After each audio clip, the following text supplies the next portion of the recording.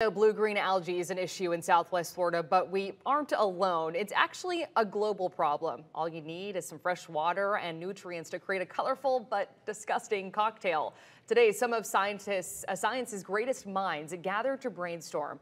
And environmental reporter Liz Barrow joins us here now. And Liz, this is one of the oldest organisms on Earth, but there is still so much that we don't know about it. Yeah, Nicole, and one of the biggest questions scientists are working to nail down is what algae type makes what toxin. Take a look at the various algae blooms we've seen this summer, and you'll notice they're different.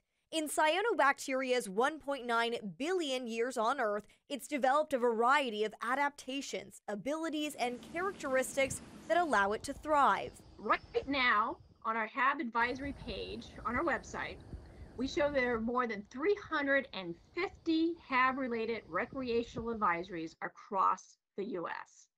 And we know that this is an underestimate.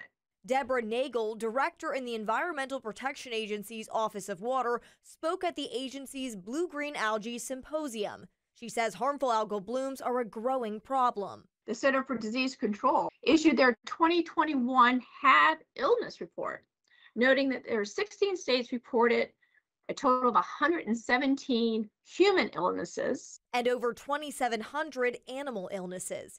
Take a look at FGCU Dr. Barry Rosen's wall of water samples. You can tell this guy knows algae, but even the best algae brains still have questions. What's one thing on the top of your list of something we're really trying to figure out? Who is making what toxin? It's as simple as that, because when you get a water sample, it can have more than one species in it, more than one population in it.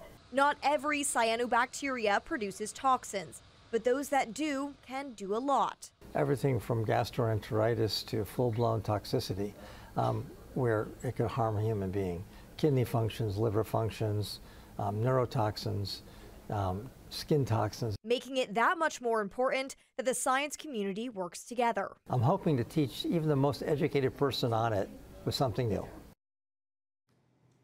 Things Rosen shared was on organisms that can fix their own nitrogen, essentially creating its own food to feed itself, like this rare algae that was found in the Rubicon Canal this summer. It's from Brazil and can produce a very potent toxin and miraculously appeared here. Now, there are 3 days left in the EPA's virtual Cyano Symposium. It is open to the public, and to register, you can go to winknews.com.